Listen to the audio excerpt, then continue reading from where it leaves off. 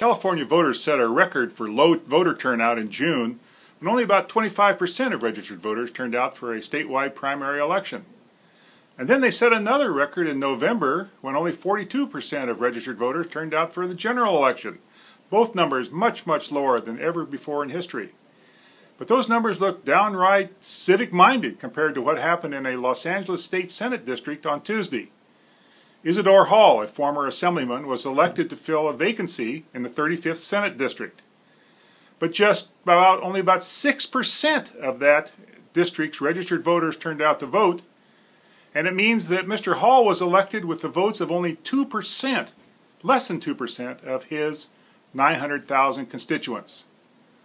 That's wrong somehow. It means that he's basically locked into a Senate seat for 10 years with the votes of only 2% of those he's representing in the Senate.